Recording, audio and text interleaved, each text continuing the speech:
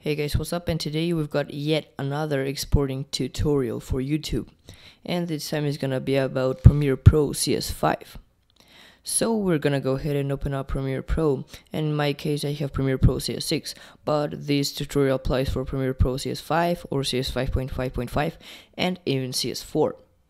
So we'll begin by creating a new project, and this you can just leave alone for now, but I'm just gonna call it test.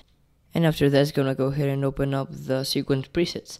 And so here's where you choose the correct preset that matches the frames you recorded in and the resolution you recorded in.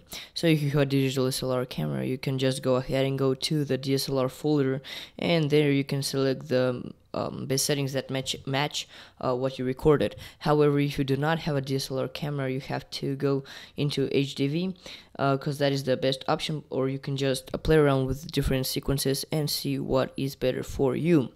But I would recommend going into HDV if you do not have a digital SLR camera, because that's the best way. So since the footage that I'm gonna be processing is recording 1080p 30 frames per second, I'm just gonna pick that, and I'm just gonna name the sequence test and then click OK. And at this point it is gonna open up Premiere Pro, and for different versions of Premiere Pro it may have a different alignment. However, the concept is the same for all versions of Premiere Pro. So you can import footage in two different ways. You can either right click down there and you can select import just as that, or you can go into file and select import, which is my favorite way. And after that, it's gonna open up this box, and there you can choose the footage that you want to import into Premiere Pro. And after that, it's just gonna import the files for a little second, and this should depend on how long the clip is and in what format it is. And after it has imported, you can go ahead and drag it to your sequence, just like so. And right after you import the footage, you should see either a yellow line or a red line or whatever line, but if it is not green, that means that your clip is not rendered. So you may not render it, but when you're exporting, it's gonna take it's gonna take more time. So I would recommend rendering while you're in the video editor, and then it's gonna take less time to render.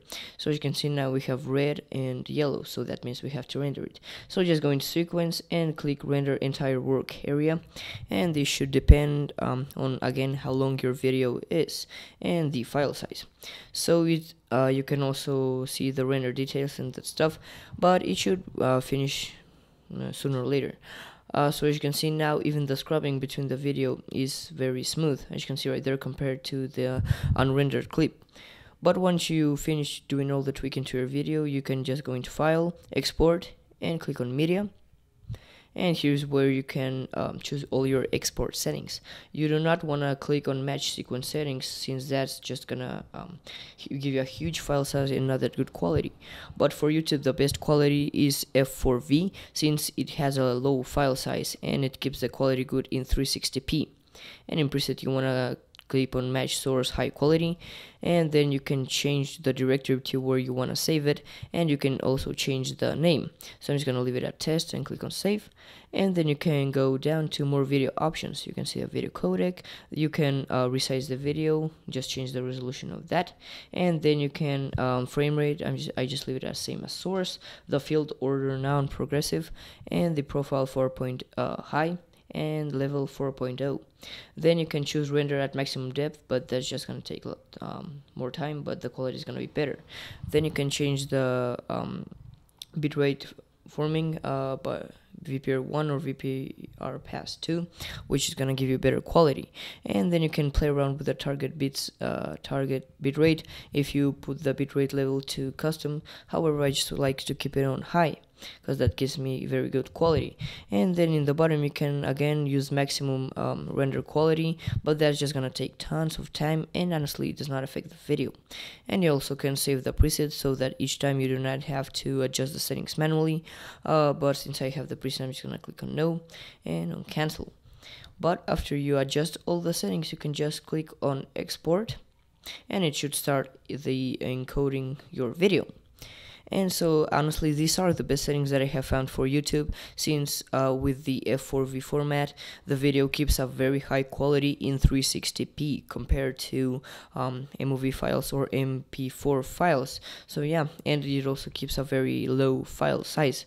So as you can see, it will export quite fast, but again, it also depends of the file of the length of the video, and you just can open F4V files with VLC media player. But yeah, and so as you can see, it's playing back quite smoothly, and as you can see, the quality is very good. So yeah guys, this is gonna be about it for this video. Hope you enjoyed, and please comment down guys and tell me what you think about the settings, and if they worked for you or if they didn't. And also please do subscribe guys if you want to see more content like this, and if you want help. And so yeah guys, please also rate this video up, it will help me a lot, and I hope you have a very nice day, and I'll catch you all in the next video.